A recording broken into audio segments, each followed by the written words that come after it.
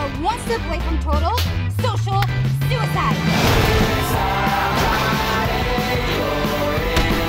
Trick or treat! Please, we have a situation involving a musket and a drumstick.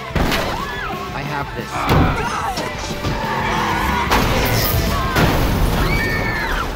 I did not have it. Break it down for our viewers. What happens on this special Halloween night? Everything that can go wrong goes wrong. But also everything that can go right goes right. You know, it's just a crazy night on Halloween. And honestly, if something like this happened to me as a kid, it would be like the most magical thing.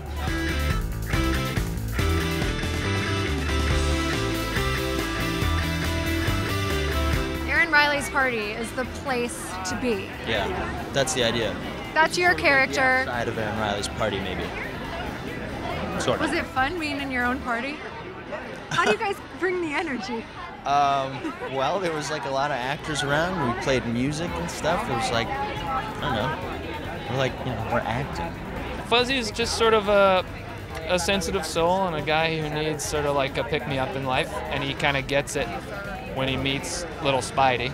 I'll tell you what, I need a man for a mission to avenge one broken heart. Are you in? Take your time. What goes on with Albert? He runs away from his sister, and it's pretty fun.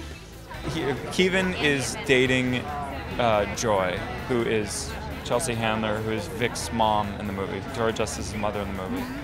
And Kevin is a very immature 20-something who's still kind of living like the post-frat boy life, doesn't want to give it up. And he's basically like their third child. Is it strange that anyone who's seen the movie has seen you naked? Not full-blown naked. It's weird that it's like, that it's a lot of teens and tweens gonna see that, this naked tush. It's a good tush. Bam! Vic is an amazing role model. I have so much respect for her. I just, I love the fact that she is a real person and a great, great role model. Vic is like superhuman, truly.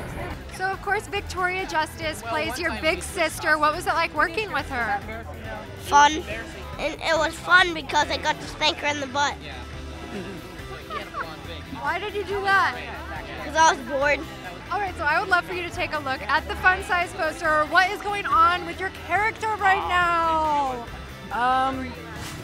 That's a good question. Okay, let's see. It looks like I'm afraid, maybe shocked. Yeah. Probably at the night. I think me and my best friend here, I think we're the only ones that aren't quite happy with how the night's going. Break it down. What is Albert, your character, doing? What is he thinking at that moment? About fishing. Why? Because I love fishing. Someone asked me like what it felt like to make the movie, and I realized that it felt a lot like that the whole time. Because that's, or at least for me, those are the actors I worked with most of the time. And most of the time we were doing something kind of like that. Like we filmed a lot of this party scene, and it was always late at night, and that little guy was always running around. I know a place we can ask 200 people if they've seen him. I don't really get all the hype about Erin. Well, A, he's gorgeous. And B, please refer to A. I'm actually a worse parent than my mom. Come on, how much trouble could he get into? I have this.